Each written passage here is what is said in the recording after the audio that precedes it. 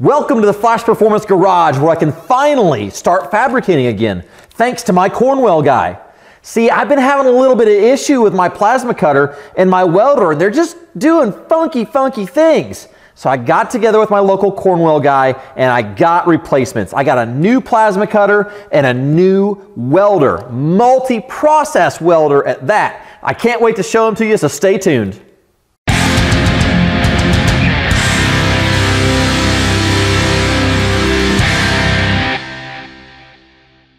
There is no shortage of ways to cut metal in the industry. I mean, anything from a grinder to a sawzall to even your smaller portable torch sets, but nothing really can compete with the plasma cutter. And I have been struggling to try and find the right plasma cutter, not only one that I can afford, but also one where when I need consumables, I can get them. I'm out in the middle of nowhere, so to be able to get consumables quickly is a little bit of a challenge for me. So that's why I went with the Cornwell Quality Tools plasma cutter. So let's go through this unit and see what all comes with it. To start off, one of the first things that I liked about this unit is its dual voltage. It comes with a 220 plug, so you can plug it into your 220 outlet to be able to get the full power out of the unit. But if you have to go and you have to be on the road and maybe you don't have access to it, it also has an adapter cable to be able to run it on 110. And that just plugs right in and makes it a very simple switchover. The unit comes with a heavy grounding strap with a good clamp that's not flimsy and going to fall apart, but it also comes with a really nice torch head. Now you'll notice that it has a little safety, the yellow safety there, so you don't have to worry about setting it down and it going off. We also have all the consumables included in the case. So you have the tips, and the cup on this is really nice. It's not porcelain, so you don't have to worry about breaking the cup that comes on the tool. It's a good hard quality plastic with brass on the inside, so you get a good contact and good penetration on your consumables. The unit itself is a very simple design. You have your pressure for your air that's going in, and you have your voltage going out, so you can adjust how much penetration you want to have just with one simple knob.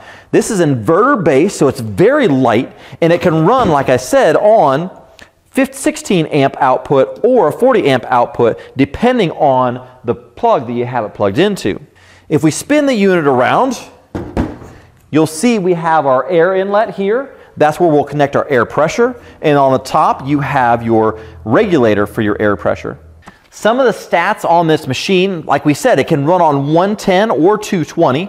So at 35% duty cycle at 16 amps on 110, 35% duty cycle at 40 amps on 220, 230 voltage.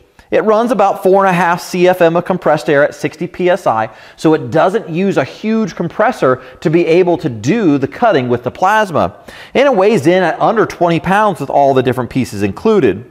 We can cut mild steel, stainless steel, galvanized, aluminum, copper, and brass.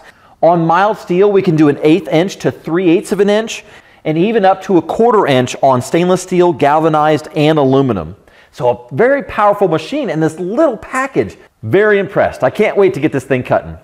Now the unit itself is pretty basic. You have your air pressure gauge, and then you have your knob to select your voltage. We're going to go ahead and turn the unit on, and we have our green light indicating that everything is working and that everything is running properly. But you're also going to notice another light come on. You have a light down here at the end that indicates we have an issue, and that issue is we don't have enough air pressure.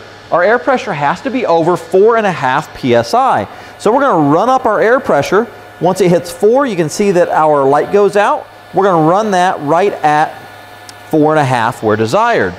Whenever we see most torches on the market, you'll push on the torch and you'll hear the air come out. But what you won't notice is the plasma coming out or firing it up. So this actually has a pre-ignition, and you can actually see that light come on at the same time.